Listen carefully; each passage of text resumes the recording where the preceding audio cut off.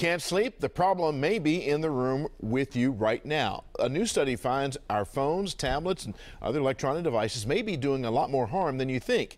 WJZ is live. George Solis explains why health experts say it's time for a blackout. George. Vic, it seems like pretty common sense stuff. Keep your phone off at night and the problem goes away, but you'd be surprised to learn just having the phone in the same room could be impacting your health. In this day and age, it seems it's easier to join them rather than beat them when it comes to people and their tech toys.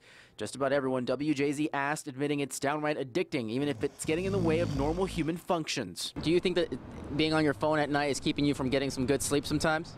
For sure. At night time when I'm trying to go to sleep, I'm on it till like 4 o'clock in the morning playing a game. This trend is exactly what a new health study published in the journal of the American Medical Association finds is happening more and more, especially with children and teens. You just watch it and you're like, oh, it's 3 o'clock in the morning. The concern is that all of this lack of sleep could be putting all of them at greater risk for obesity and type 2 diabetes.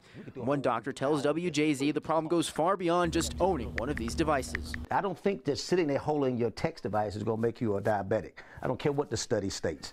The study should state that also none of those people are walking. The study did find that kids didn't have to be on their devices to be directly affected. Why? The answer comes with the flick of a switch. It's called blue light, and it's emitted from virtually all electronic screens. This teen tells WJZ even with the doctor's warning about its effect on her sleep, she's still not putting the phone down. Like, if my phone is gone, I'm gone. It's a mentality that health experts are hoping to unplug fast. There's a part of you that loses one of the most important aspects of being a human being, your humanity.